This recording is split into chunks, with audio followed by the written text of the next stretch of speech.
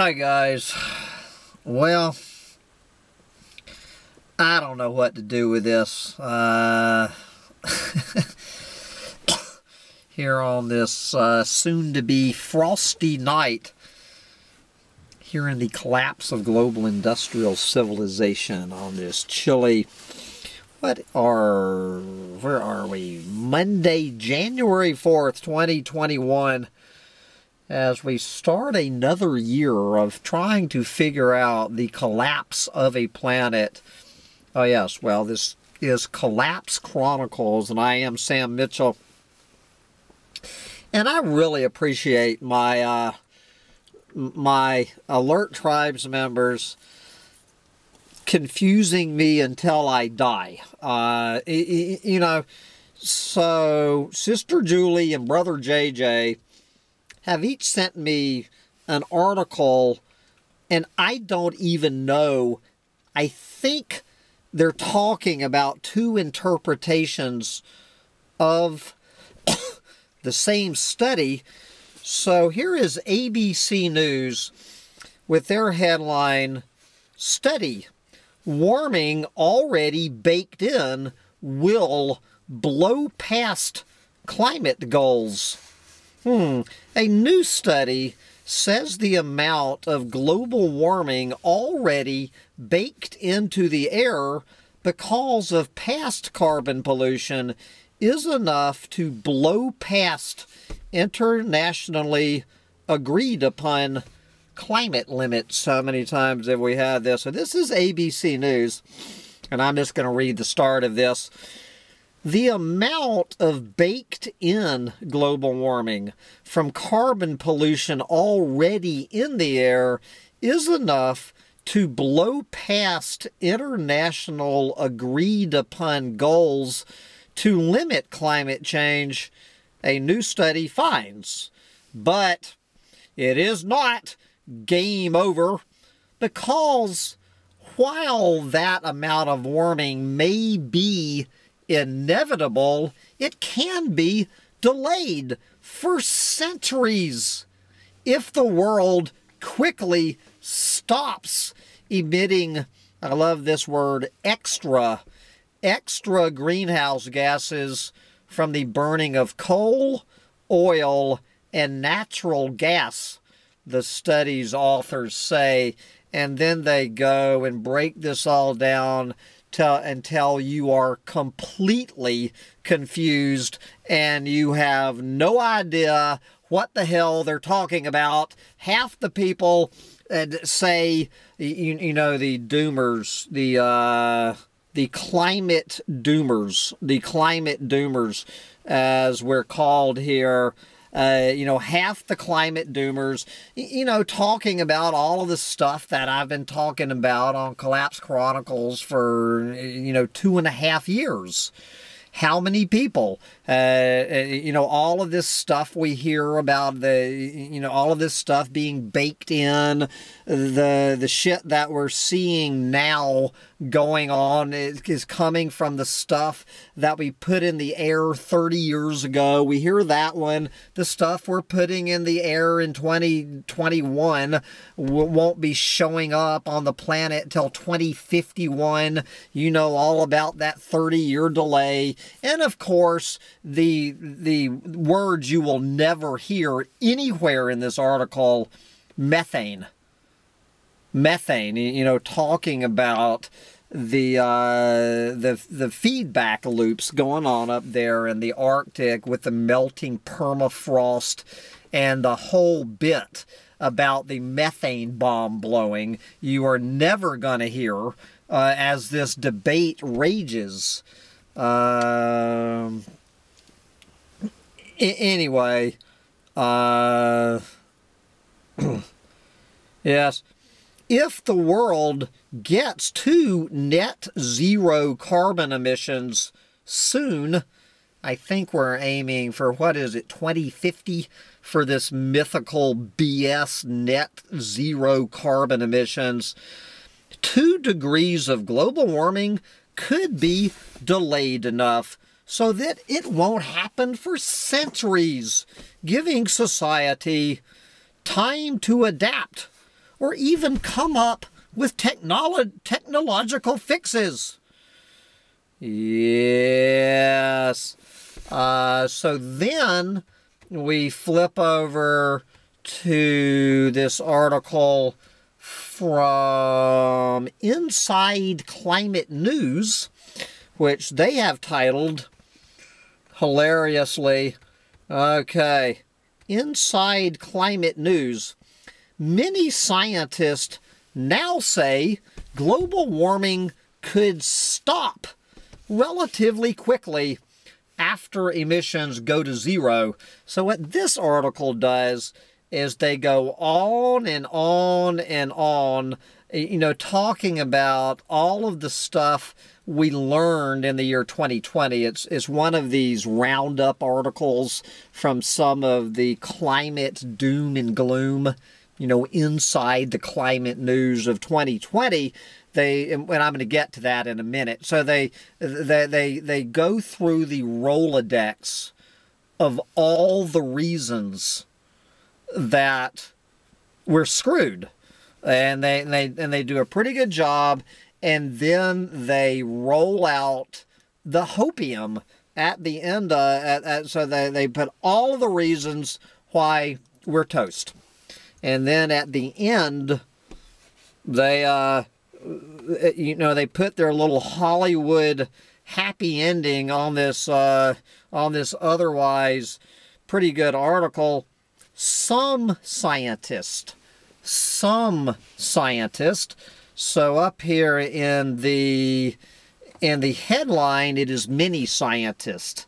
But now many scientists has dropped to some scientists, punctuate their alarming warnings with hopeful messages, because they know that the worst possible outcome is avoidable.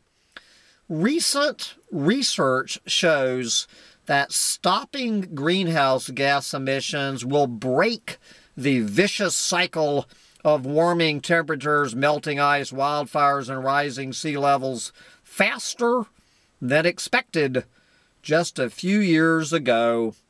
There is less warming in the pipeline than we thought, said Imperial College climate scientist Joeri Rogeji. Yes, a lead author of the next major climate assessment from the IPCC.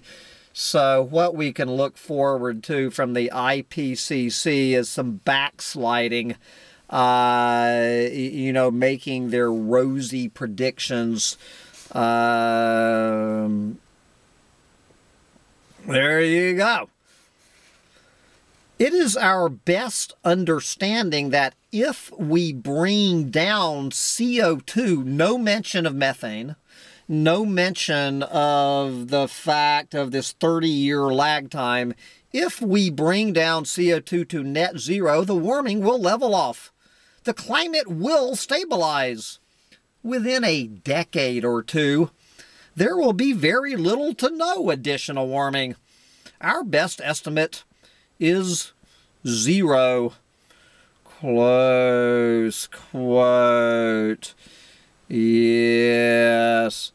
And then one of these other clueless morons here.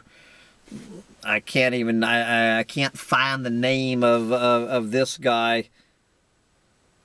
Oh, maybe this is Michael Mann. It would be really good I think this is Michael Mann. This article is so horribly written. I think this is a quote from Michael Mann. This really is true.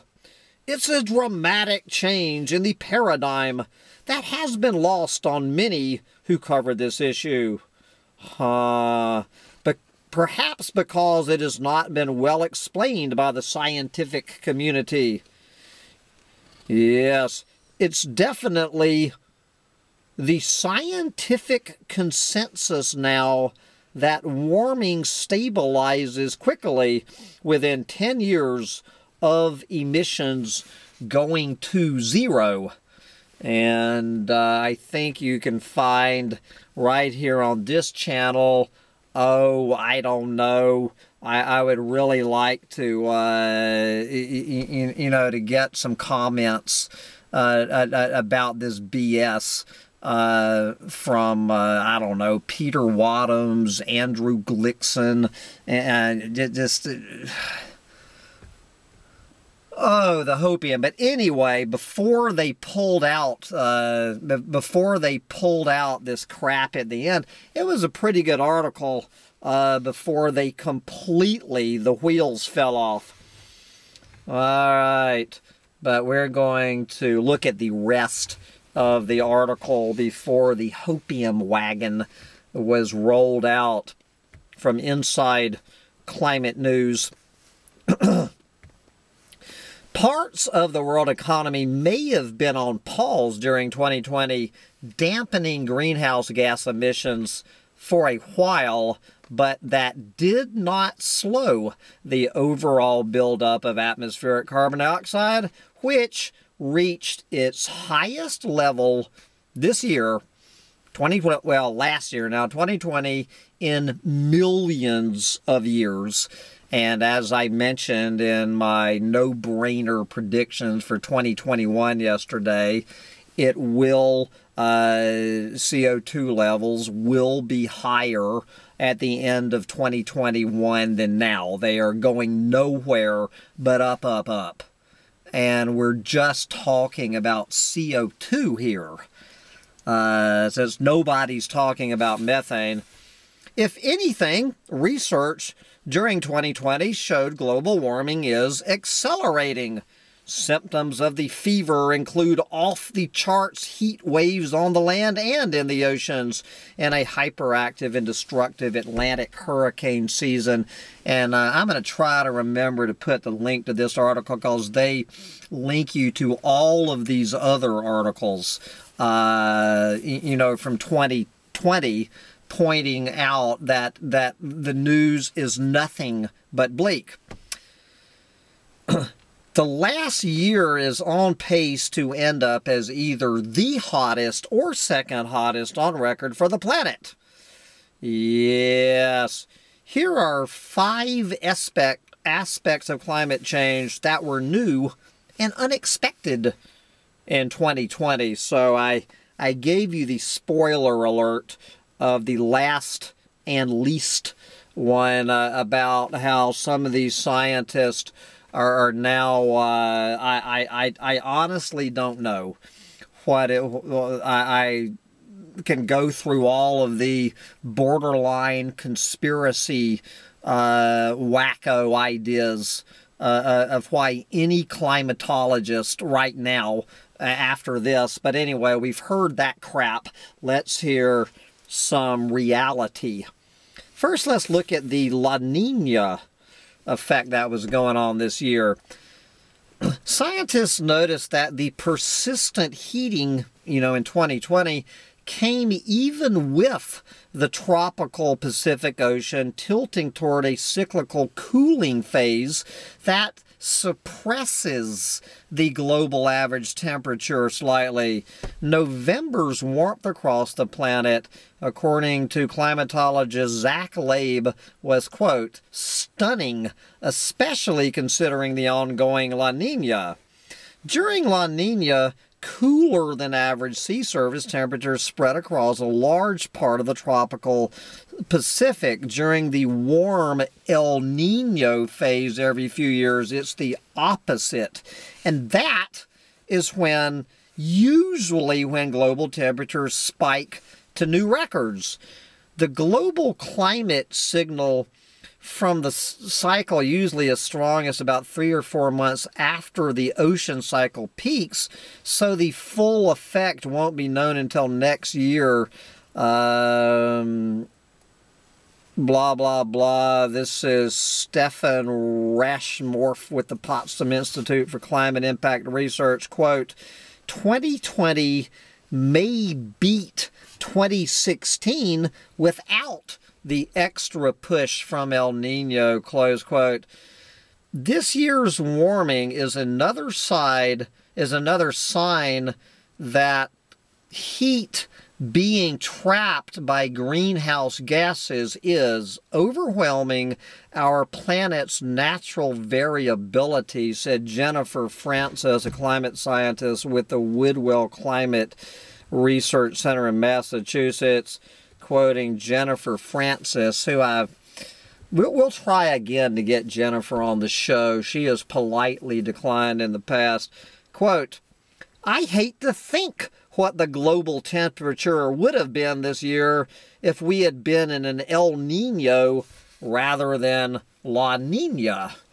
Okay, so that's how much La Nina helped us out this year. So let's look at the wrap-up from the Polar Breakdown.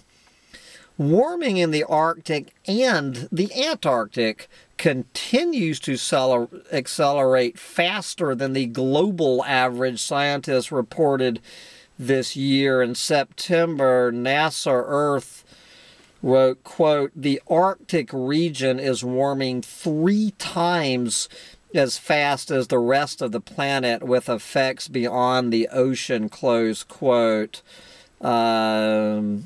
And in June, a team of scientists tracked a similar rate of warming in Antarctica.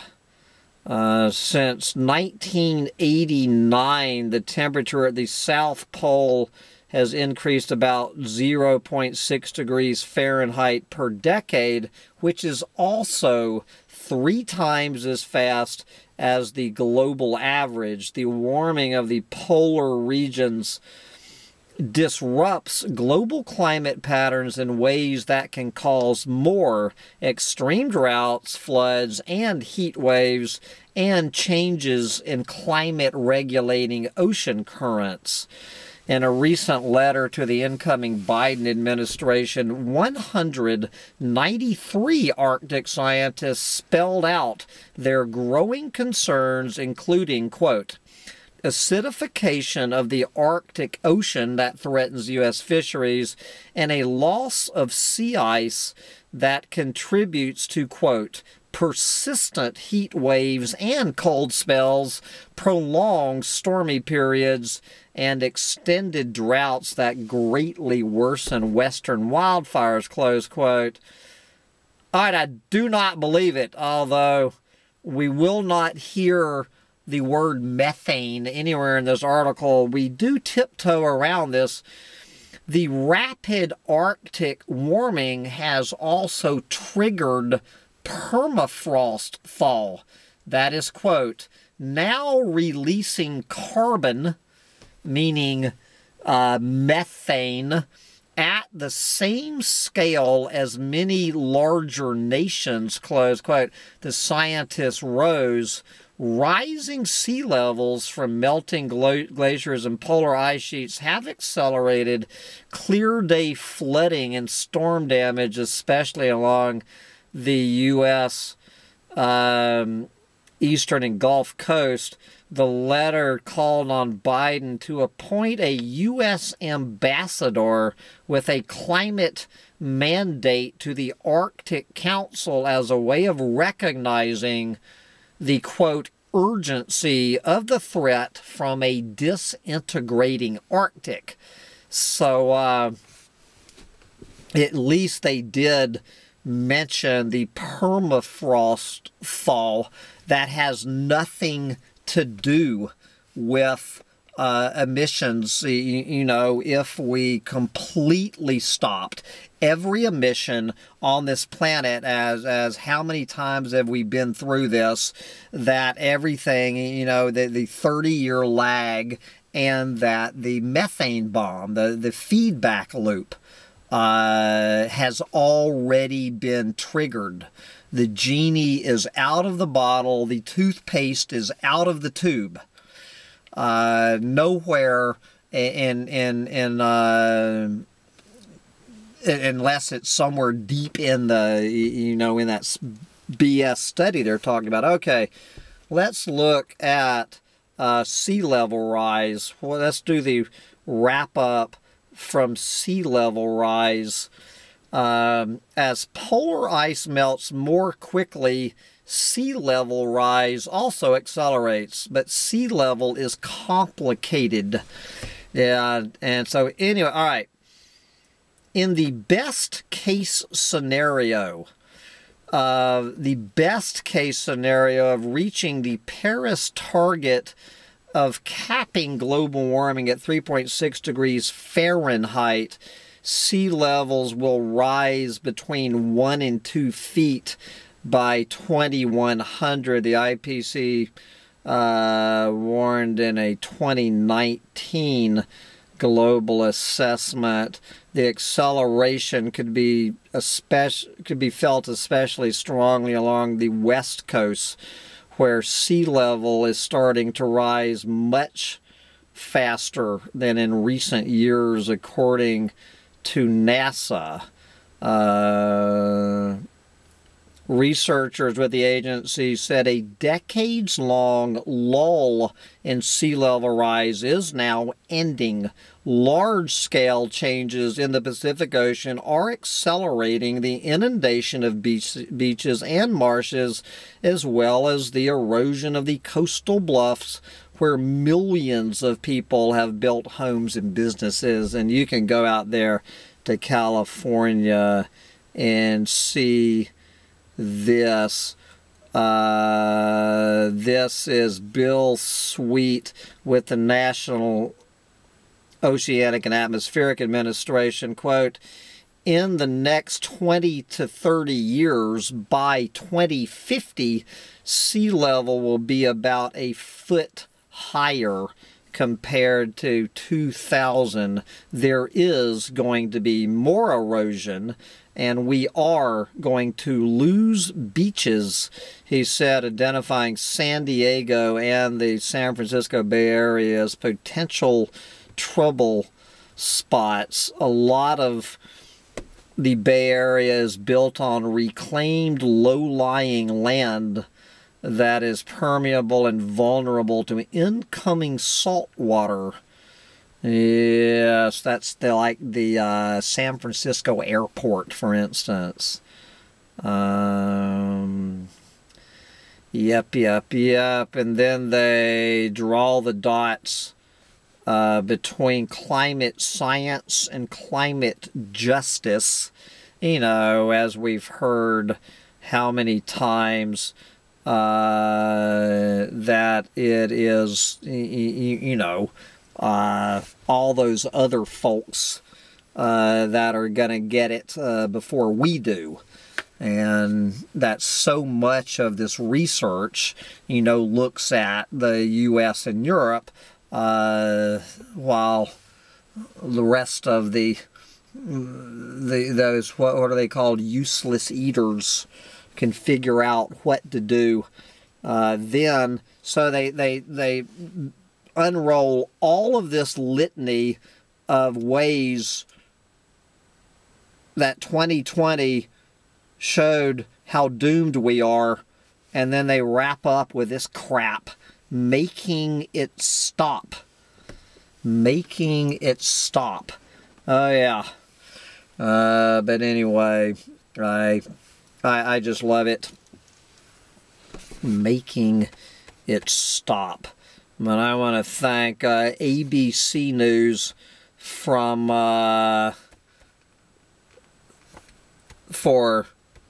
getting to the chase.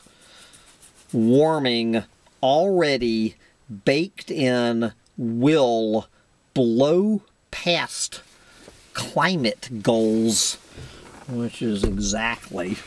Well, thank you, ABC News, for explaining that to us. But guys, I mean, this is the reason why these climate change deniers, such as our old friend Book Hermit, for instance, you know, go around spouting this crap that there's no evidence of climate change.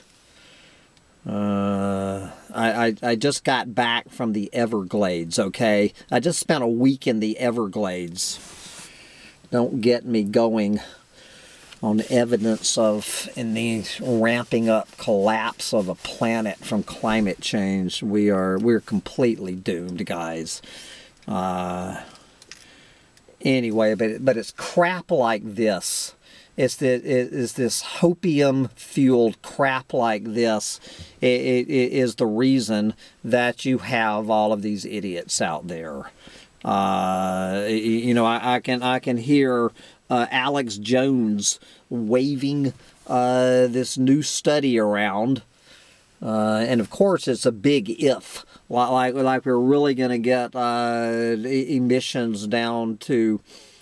And it's cut the crap about this net zero.